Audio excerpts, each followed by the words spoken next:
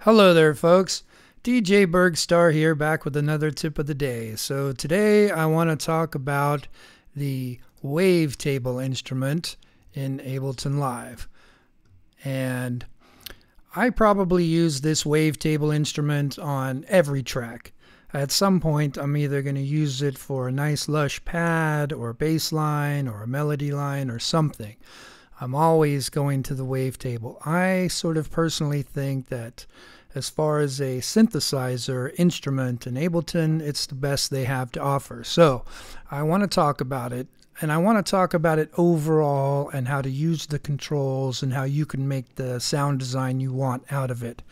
We're not really going to be making the perfect sound right now because I don't want this video to be 2 hours long. So let's see how much we can get out of this today. Okay, so let's drag the Wavetable instrument onto a track I have here, and basically I've just set up a simple MIDI chord pattern, and here it is, the Wavetable instrument. Now let's look at some of the details of this. As you're looking around, you may notice that in here in the matrix, this is sort of where you're going to be doing all of the movement of your Wavetable instrument with these LFOs and the envelopes and things. This is how you're going to get the movement and sort of shape your sound and design it. And the first thing people might want to do is grab the frequency knob and potentially have an LFO modify it. But look, when you're in here, it doesn't say frequency or resonance or lots of these other controls. How come they're not in my matrix? How am I supposed to start working? So let's actually cut this out, and we'll use one. This is a demo here to show you that all those controls are there and there's a way to get to them. So let's put this one on, for instance, that's already been done. And if I click on matrix here, look at all these controls. How come they weren't in mine? So here's how they do that. Let's cut this one out. We'll put on a fresh one again. All right, so here it is. Just real quick, let's resize this a bit so you can see. If you right click, you can come down here to high quality, and I like to do that to try and stay as professional sounding as I can. So now we're in high quality mode. Okay, so let's show you how they added all those controls to this matrix. So how it works is if you click on something, then it shows up. So that's how that works. Now, what's weird is let's say now I see my frequency knob, and I want to also do the resonance. The frequency changed. Now it's the resonance knob. So how come that one disappeared? Well, how it works is let's go back to the frequency, and if you modify this in any way, just add a tiny bit, even 0.1, now when I go to resonance, there, see, it added a new lane. I can modify that. So it knows that you've modified it and you're going to be working with that, so it left it there. And I suppose that's a good way of designing this instrument, because they don't have everything presented to you if you're not going to be using it. So that's how they work it. Now, most people are going to not like sort of the default sound that it comes with. Let's play my chord pattern here.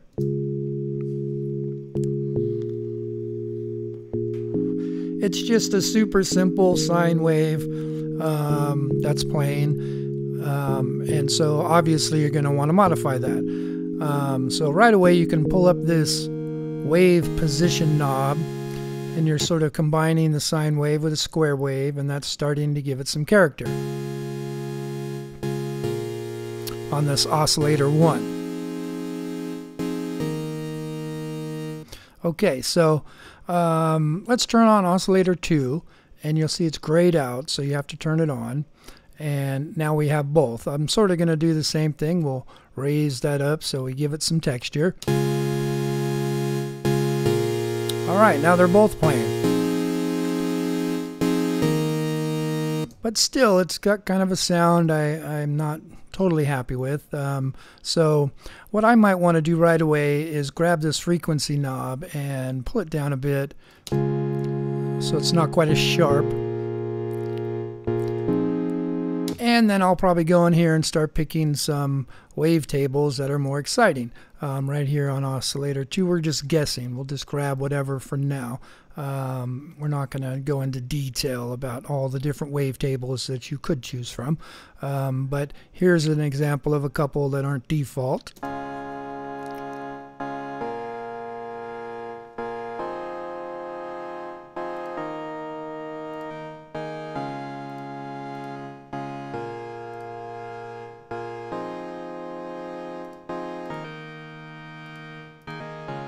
Alright, so you can see how different a lot of these sounds are when you start choosing a different wavetable. Okay, great. So let's say that you wanted to start modifying the frequency and start breathing some life into this. You would come over here, and since we're going to start putting some LFOs on these things, let's talk about the LFO for just a minute here. So here you have it, and what I like to do right away is pull this amount down. I don't want it to be completely, you know, going from 100% to 0. So we can turn these down so it's not quite so severe. And then over here, you have hertz versus your kind of tempo. I like to send it to tempo, and then I can sort of put this on maybe 2 bars, and then LFO 1, maybe I want to set this on, let's put that to maybe every 4 bars. So this one will be going slower. Just trying to give some movement to this thing here. So when I come back to my matrix, so now that I have LFO, let's see, I have frequency here. I'm going to set this LFO, and let's change it up on 1 and see what it does. See, it's slowly moving there. Maybe I can make that a little heavier. Okay, great. And like I said, if I click on resonance, I can also maybe grab some LFO on that too. And we're just working on oscillator 2. You see, anything you have highlighted here, you're just doing that. And it'll tell you down here too. I'm on filter 1. You know, and that kind of thing. So go to oscillator 2, and then now when I'm working with this, I can put that on oscillator 1. See here, and let's put a wavetable on the position of this, so it sort of moves through the wavetable a bit. So here we go. We'll put some on this one. You can see it moving there. And then on oscillator 2, maybe we'll go the other direction. Whoops, I did that to oscillator 1, sorry. So we'll go oscillator 2, and we'll click here so I can see it. So as soon as you click on something, it'll pop up here because it knows you want to work with it. And we'll give that one an oscillation as well. Okay, so oscillator 1 and 2 are now being modified by this LFO, and that's great. Okay, so let's talk about more what's going on with these oscillators. Over here you'll see that you've got a couple of controls. This is the volume of each oscillator, and then the C up here is not like the C note or anything. This is center, so this is your pan knob basically. So let's set oscillator 1 a little bit to the left, and we'll put oscillator 2 a little bit to the right, and that way you'll get sort of a stereo field with both of these oscillators.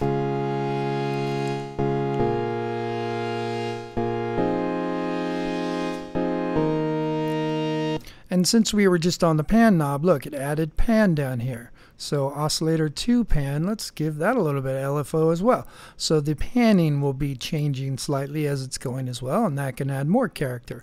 We'll go to oscillator 1 and do the same thing. If I click over here, then I can see the pan knob of that, and we'll make it on LFO 2, and we'll see how that sounds.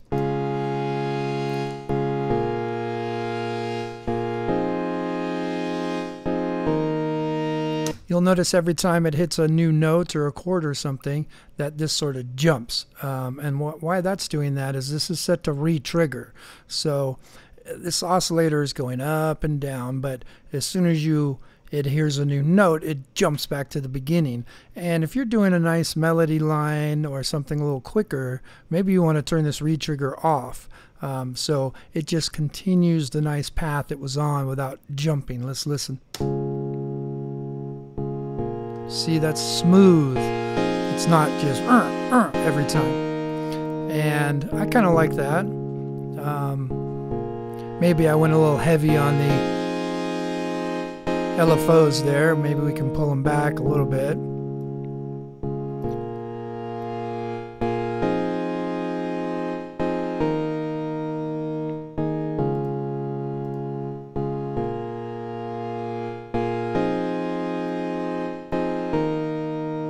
Okay, so that's sort of how this matrix works. Anything you click on, it'll add a new row, and then you can start modifying it with these LFOs, which is great. What else is in here is your amp, and this is nice to change the attack so it might come in a little smoother. And again, look, I'll click on attack, and you see how that has these brackets around it? And now I go here, look, there's my attack, which is great. I can change that straight from here. And I can also put other things on it as well, like these LFOs. Let's go back to the amp. And it's sort of applied that. And of course you can do things to the envelope 2 and 3 as well, with the sustain and the release, you know, the ADSR. And anything that's got a bracket around it will show up in Matrix for you to add movement or anything else you wanted to do. Another thing that makes this instrument sort of come to life is over here in this unison section.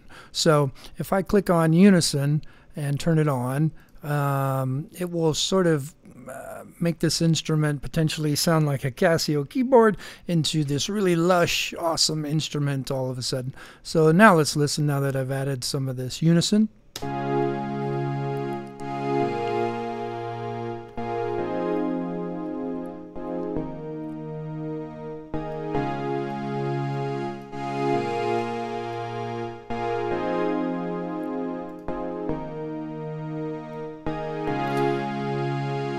And again, since I can click on unison here, let's see the amount. Look, there's unison, and I can add a little movement there as well. Maybe, I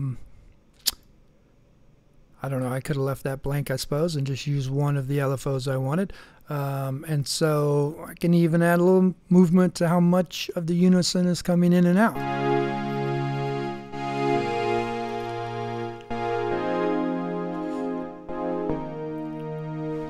Okay, now to add a little more depth to your sound that you're trying to make as well, you can hit this sub knob. And this is great because it adds another layer. Let's listen. And of course you would need to be listening on headphones or some good system to hear this bass. What I like to do is turn the tone up just a little bit. In fact, we can turn these oscillators off real quick and just hear the sub for a second. I'll turn it way up so we can hear it for now.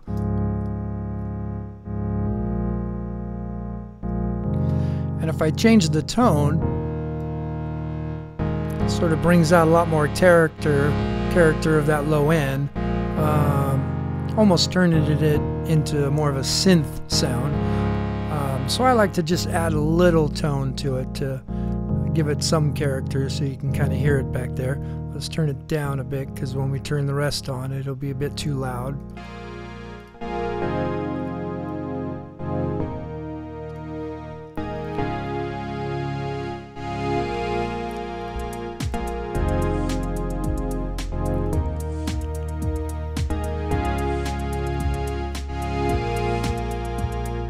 All right, here's where things can get even more interesting. So down here at the bottom, we're on oscillator 1, you also have what's called effects.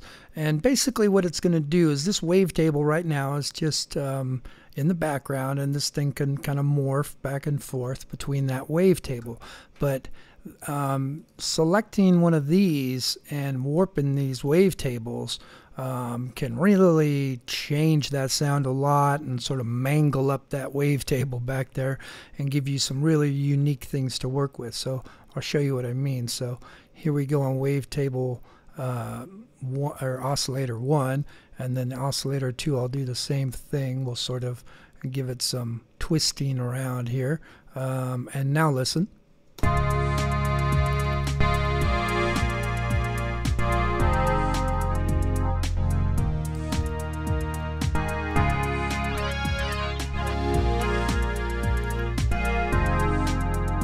And again, look, if this has got a bracket around it, you know, over here, now I'll be able to see that oscillator fold. And so I can add some movement to that as well.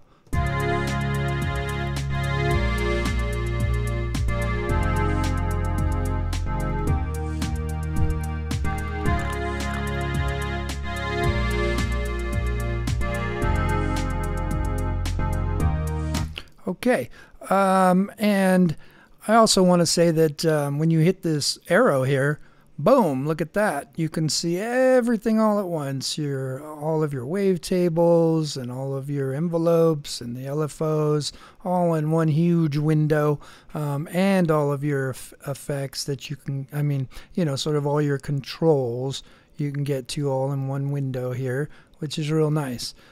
So you can see everything, which is great. Now, the last thing I want to say about this is there's so many controls in here and so many things that you can do that these two LFOs are great.